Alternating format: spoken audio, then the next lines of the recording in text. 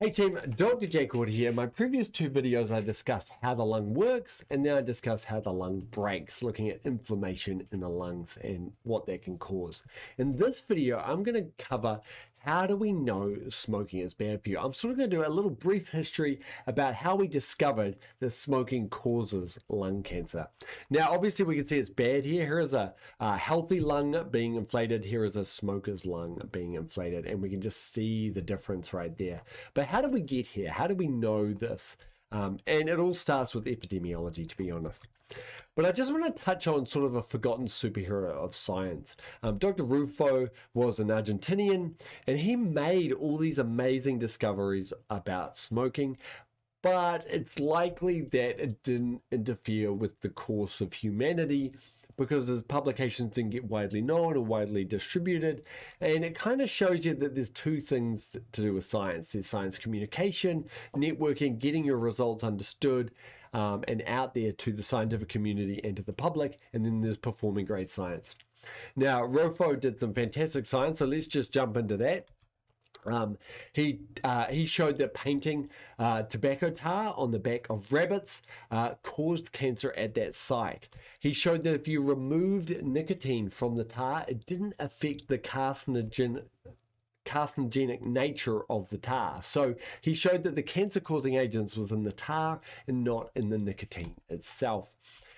He identified several pure chemicals in the tar that could cause cancer all by themselves. So he sort of even broke down the tar compositions and showed that some of the chemicals could directly cause cancer. And he also had patients, which he suspected that he noted. He did all this research because he noticed his lung cancer patients seemed to often be heavy smokers. He also noted that his skin cancer patients often were outdoor workers and the skin cancer sites often occurred on the nose and other exposed regions. So he proposed sunlight may be causing skin cancer. So what an absolute baller. He made all these discoveries, but you know, it's debatable how much impact he had on the course of our understandings. Now, Mueller arguably did much more. He did a cohort study. It was quite a poor designed cohort study, case control study, I should say. He had 86 men with lung cancer, and he asked them to go find a friend who is similar, who doesn't have lung cancer, similar age and other things, and got them to fill out a questionnaire. And this is essentially what he found, that the people with lung cancer were much more likely to be extreme or very heavy smokers compared to the people without lung cancer. And so he published this, and this started to create a little ripple amongst the scientific community that here we're starting to see some real evidence. There were anecdotes all throughout the 18th and 19th century. You know, there's even some old texts that talk about the damage of smoking. The Timbuktu manuscripts, I believe, talk about the potential detriments to smoking. So, you know, there's a lot of things out there, but this is when we first started to get that little ripple turn into a little bit more of a wave with this Mueller paper in the 1930s, 1933. Then in the 1950s, we started to get some bigger papers coming out, some bigger cohort studies. So here we can see the numbers, case control studies, 600 and 800 people. And so the numbers are much larger. And here we can see of the people who are non-smokers, the percentage that got lung cancer was 1.3. And of the people who were heavy smokers, the percentage that got lung cancer were 51%. And there were slightly smaller numbers in the second study. But we can see massively that the control people are much more likely to be non-smokers and much less likely to be heavy smokers. So 14.6% of the controls were non-smokers and 19% were heavy smokers, and they didn't have lung cancer. So most of the 1.9% of people with lung cancer were non-smokers. So, I mean, that's fairly convincing evidence right there. But it's not causative, it's case control, which means you're looking back. We kind of want to follow people forward. That's much stronger. That's a cohort study rather than looking back, looking forward. Get a group of people, follow them. You smoke a lot. How do you get lung cancer in the future? By following people forward, you have much stronger causative evidence than looking back, like in a case control style. case control trial. So this was a very, very large cohort trial.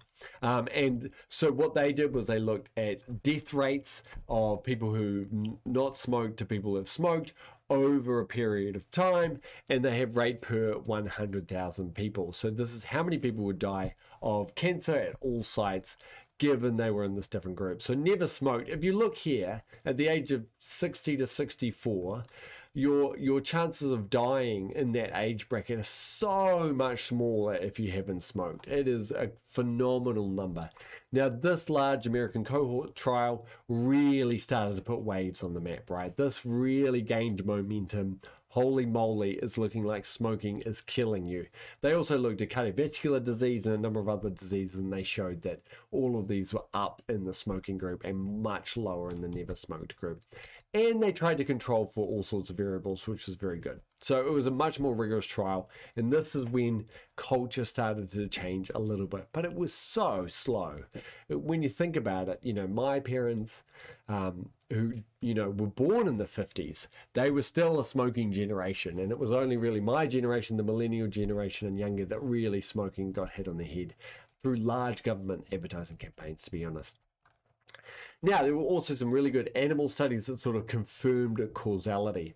So in this one, they took the smoke and they placed it on the back of mice, and they looked at the rates at which they got tumors over a long time. The ends on this trial were actually phenomenal. There's like 100 mice per group, which is really statistically powerful, but maybe not that ethical. And so over 34 weeks, the controls aren't on this graph because none of them got any sort of tumors on the skin. So it was an acetone control, which is what they used to get this smoke tar. Whereas the tar groups, all males and females, here we can see the percentages increase. So you can see, you know, we're talking 70% of the mice got a skin cancer where the smoking tar was being painted on their back. So how do they do this? How does smoking increase your risk of cancer? Now, if you're wondering about what I'm just about to talk about, definitely go back and watch the previous video about inflammation in the lungs. So any particulate or damaging smoke chemical or anything that might cause tissue damage is going to cause inflammation in the lungs. Now, chronic inflammation, we get the production of all sorts of compounds that are damaging to our tissue, but we also get the production of what's called free radicals. These are very reactive molecules that react with something very close by, changing its chemical structure, right? Any chemical reaction is a change in chemical structure and chemical formula. So neutrophils, which are an immune cell, typically involved in inflammation. If you are smoking particulates and tar, your lungs are going to be chronically inflamed because of those particulates in your lungs and the chemicals in your lungs. Now, inflammation causes reactive oxygen species. Now, reactive oxygen species react with molecules violently and very quickly close to you. Now, one of these reactive oxygen species, for example, is hydrogen peroxide. Another one is bleach, hypochlorite. It's exactly like bleach. Now, these reactive oxygen species will react with your DNA.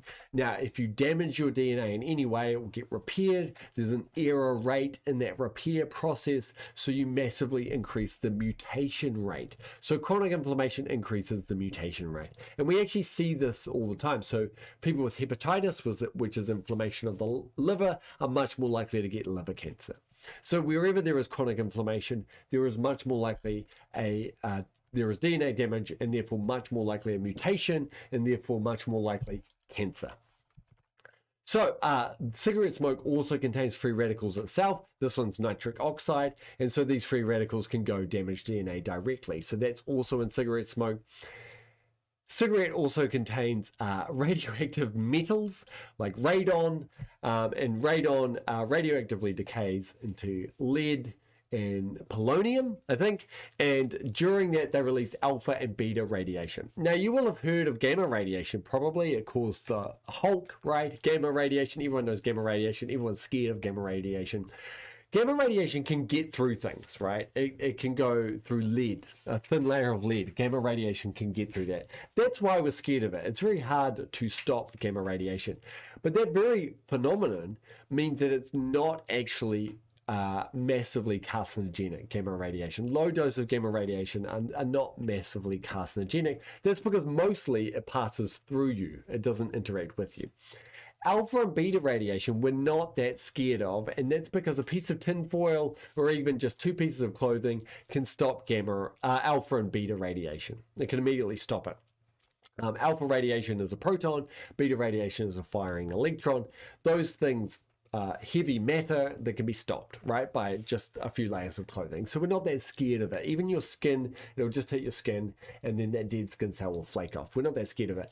If it's inside you, that's another story. Alpha and beta radiation are much more carcinogenic than gamma radiation because they react. That's why they can't get through your shirt. They react with your shirt. So they're much more likely to react with the DNA and cause mutations. So having radioactive compounds inside your body is incredibly dangerous for causing future cancers. And so cigarette smoke contains radon, the radioactive compound, which radioactively decays, releasing alpha and beta radiation, which damages DNA, which causes errors and mutations, which causes cancer. And lastly, there are carcinogenic compounds. This is nitrosylamine. Well, this is actually an alkylation agent, but it's nitrosylamine that forms this.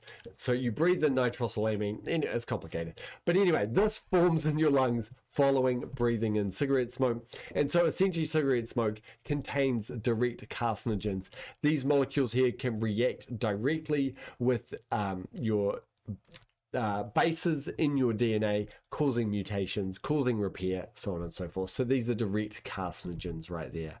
So inflammation, ROS, e.g. bleach, ROS, e.g. nitric oxide here, radioactive, e.g. radon, and carcinogens like nitrosamines that get activated in your body. So nitrosamines aren't directly carcinogenic, but they get activated into a carcinogen in your body. But anyway, I'm getting way too into it. Carcinogens like nitrosamines. It's almost like a pro-drug, but it's a pro-carcinogen that can react with the DNA, causing cancer. So, what about this graph? What about this experiment here? Here we've got some mystery chemical here, and it is causing a massive release of hydrogen peroxide, which is a reactive oxygen species. So we might hypothesize that this chemical, if inhaled over a long period of time, would cause cancer. Here we have another response caused by this chemical, and it's causing a cytokine called IL-8. IL-8 activates neutrophils, causes them to degranulate and release all those reactive oxygen species, and so it's going to cause chronic inflammation. So this chemical here is also inducing chronic inflammation. So whatever this chemical is inducing inflammation and reactive oxygen species. We would guess if you were chronically exposed to this chemical inside your body, we would guess that it would increase your risk of Alzheimer's disease. That would need confirmation, but from this data, it's looking probable that we might get some, it might increase your risk of cancer. So what chemical is under the question marks? Oh yeah, sorry, just some labels there. Hydrogen peroxide, inflammatory cytokines, vape fluid. So you might think vaping is a way out. Now, I think the data strongly supports that vape fluid is better than smoking, but is vape fluid better than not vape fluid? I think the data is already showing vape fluid is not better than not vaping. So although vaping is better than smoking, vaping is not better than just not breathing anything into your lungs. But we've already got early signs here that vape fluid may contribute to your risk of lung cancer. However, where did they do this? Where did this data come from? So this is the title paper there, inflammatory and oxidative responses induced by exposure to commonly used cigarette flavoring chemicals. Where was this, how was this research done? Where did those graphs come from? And the answer is cell culture. So they came from dishes that contained just a pure layer of cell culture. And these are macrophages attempting to mimic those alveoli macrophages. So this is cell culture, which is a long way away from a human being. So it's very preliminary data. But let me explain what cell culture is. While we're here, let me do a video on cell culture. What is it? How does it work? So that's coming up next.